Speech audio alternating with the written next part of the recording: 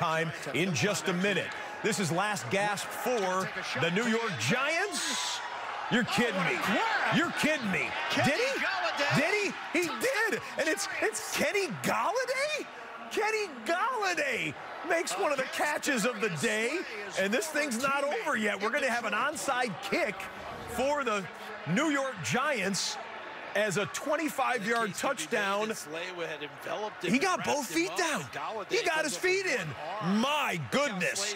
So it's a one-possession game in Philadelphia where the Eagles have been leading by multiple possessions for most of the game. But here comes an onside kick for the New York Giants to put a real scare into the Eagles and then potentially shake up the entire NFC playoff picture. All right, before we get the onside kick, we're going to show something else, guys. What are we going to do?